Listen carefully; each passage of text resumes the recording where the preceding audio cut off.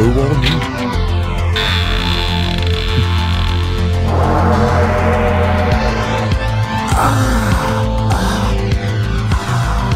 I don't believe it! Is this for real, Dad? You bet it is!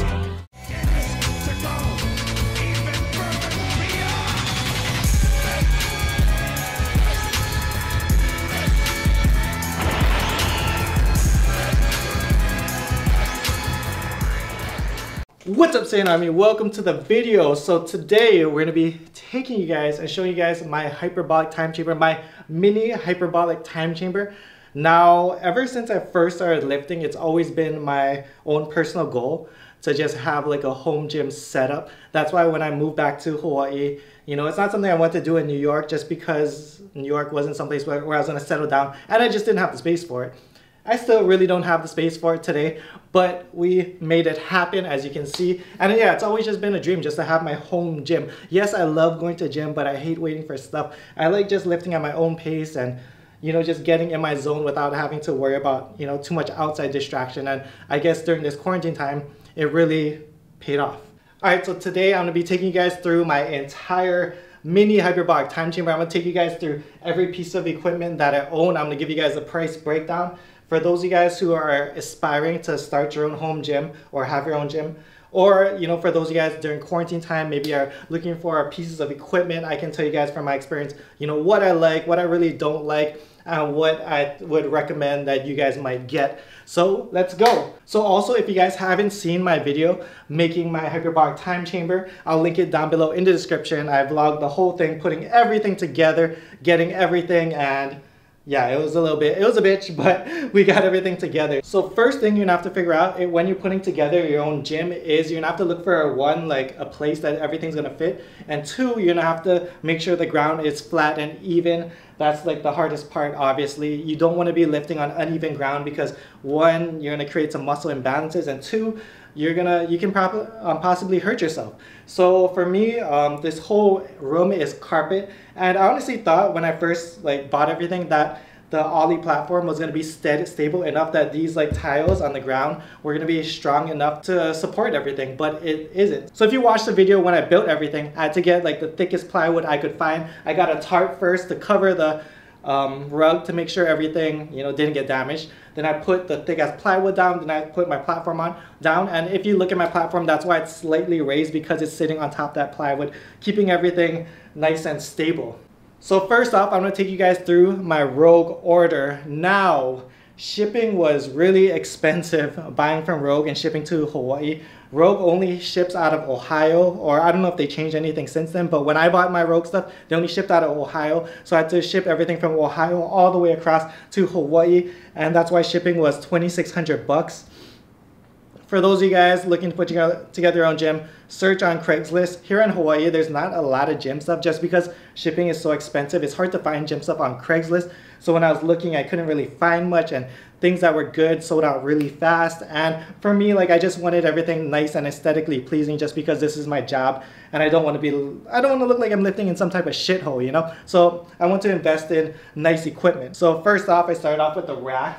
Now, when you're looking for racks, there's two main types of racks. I'm not a rack expert, but when I was looking for a rack where you didn't have to bolt into the ground.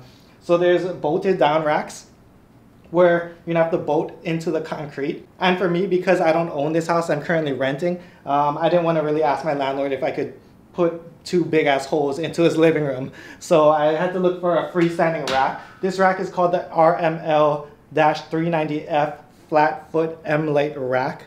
It was $765.19. I really like this rack. It's black, it's clean, it has the pull-up bar. The spacing on the rack is really good. Lots of gyms that you go to at 24, they have real large spacing. So if you're if this hole isn't there, and if you're stuck in between you know, two spacings, then obviously you're gonna either have to tippy-toe to unrack or squat the weight up when you unrack it. So I like how it has nice spacings. A lot of quality racks, that's what you'll notice. Secondly, I'm just gonna start with the platform and the base. This is an 8x8 ollie platform. The only reason I got it was one, yeah, I thought it was gonna be stable on carpet, and two, I just wanted to be aesthetically pleasing, and I didn't want to damage the floor. Again, because I'm renting this place, I didn't want to damage anything. So the ollie platform, and that's just this metal part on the outside, it came out to be $242.25. Now, with the ollie platform, you have to buy the tiles to obviously fill it in, which were heavy as F. I didn't think they were going to be this heavy, but for 16 tiles, it's 432 pounds. So a lot of my shipping went into this tiles and stuff. So obviously you can cut down a lot on your shipping expenses by just not getting this ollie type platform. And just getting regular tiles, or just building your own. You know, you can save a lot of money. There's so much tutorials of people building their own platforms, and that's what I'd recommend you guys to do as well. This is all unnecessary, but only stuff that I wanted. And the tiles itself was $498.50. So next thing I looked for was a bench. Now, there are so many benches out there, but for me, because I like to incline bench and I don't flat bench, I need to look for a good adjustable bench. And after reading like a ton of reviews, I found this bench. It's called the AB-2 adjustable bench with a 12-inch pad. I like it because the pad's a little bit wider than the pads you find at the gym, so it stabilizes you a lot more, especially if you got that wide Broly back and you feel like you're gonna fall off the bench at 24 or any gym that you go to. This bench, I actually kind of went back and forth about, and reason being is the price. It's $774.25 when I bought it. It got super good reviews. People really like it, and I gotta say, I think it's worth it. I think it's worth it. If you're looking for a bench and you have the money for it and you can invest in something that's gonna last you a while, I think this bench is gonna last you for a really long time. It's really sturdy. And I just really like it. It's really well made. It did come with a messed up wheel that I had to get fixed through Rogue and everything, but it's all good. I mean, and that's another thing, when you're shipping everything to Hawaii, a lot of things get messed up in transit, as you'll see, and we'll talk about more throughout the video. So with that, I had to get weight. So initially, I only got 4 45-pound weight, 2 35s, 2 25s, 2 5s, 2 10s, and 2 2.5s, which in hindsight wasn't enough weight, but luckily one of the 45-pound plates had like a huge chunk of rubber taken off in transit. So I sent Rogue some pictures and they shipped me out 2 new plates, which worked out really well. So even now, like if you're a powerlifter, this still isn't enough weight for you. But for me, and because I'm a bodybuilder that doesn't, back squat or deadlift currently, it's a little bit over 400 pounds, which is totally more than enough for me and what I need it for. And also shout out to Rogue. So there's 2 issues when I got my shipment. One was the plate, and another one was one of the tiles had like a huge chunk of rubber taken out from the corner as well in transit. So they gave me I think it was like a $50 discount on my order for the tile, and they sent me 2 new plates. So shout out to Rogue. The last thing that I had in my Rogue order was the Rogue Ohio Power Bar. This is the black zinc shaft with bright zinc sleeves. Now, I fucked up on this order, to be 100% honest. I wanted everything blacked out. I didn't realize that I got the bright zinc sleeves. They're supposed to be blacked out, which is what I wanted, but it's all good. For those of you guys who only can afford 1 bar, I'm not a bar expert, but as far as I know, I think the Power Bar is your best bet to go. It has great knurling, great for squats, great for deadlifts, great for anything that you want to do with the bar, and I really like it. It lasted me a while. Even in this Hawaii humidity, I have to clean it quite often just because it starts like rusting a little bit here and there, so I have to clean it quite often. But I think I've had this for like 3 years now and 0 complaints. Also, when I was putting together my home gym, the first guy I hit up was my friend Brandon Campbell. I'm gonna link his channel down below. I collabed with him back in 2014 or something like that. But he is the master of all home gym stuff. He does lots of reviews. He hooked me up with some stuff that I'll show you later. But yeah, he was the first person I hit up on what to buy, where to get it from, and I just told him exactly what I was looking for, and his channel is all about the home gym stuff. So I'm gonna link his channel down below, go and check it out, and he'll probably have, or I know he just uploaded a video about racks that were still in stock, because I know like a lot of places are sold out right now. So I highly recommend checking out his stuff. Alright, so next piece of equipment I'm gonna show you guys, and this is actually something that Brandon hooked me up with. These are called Iron Master dumbbells right here. They go up to 120 pounds, and look how small and compact everything is. All the weights kind of sit in here and you can just kind of load it. They have like a locking pin here, and these are probably the most compact set of heavy dumbbells, 120 pounds, that you can find on the market, at least from what I've seen. Before this, I had the Gokuflex dumbbells that only went to about 52.5 pounds each. The Gokuflex dumbbells were okay. One, I didn't like them because they were so bulky. Like you adjust it to 20 pounds and it's super wide with 20 pounds. These obviously, I think this is only what, 20, there's only 40 pounds, you know, so it's actually smaller than 40 pounds. And I just, yeah, shout out to Iron Master. I know right now they're sold out of a lot of their stuff, but this 120 pound weight set is 950 bucks. They hooked me up through Brandon. So shout out to Matt and Iron Master Dumbbells for making awesome products. I really like it. As you can see, the weather's been getting to it and I gotta clean these bad boys up, but it's all good.